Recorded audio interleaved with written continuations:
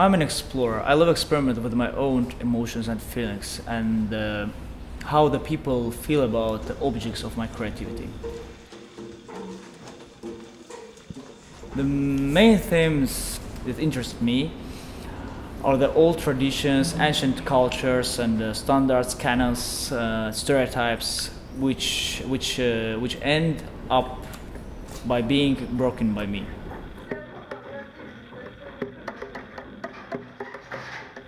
I use the carpet as a completed object because it's one of the most natural objects that we see from our earlier ages.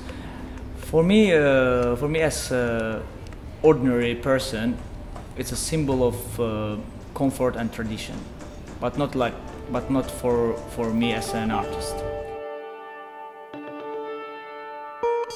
By spooling carpets, I added new three-dimensional patterns, but I'm not interested in any kind of the merging between the past and present. I'm just interested with the past because it's just the most stable conception of our lives.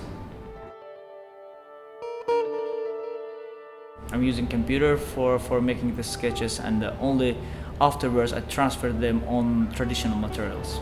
And by using the modern the modern pixel on the old carpet, we just hear the voices of the past times.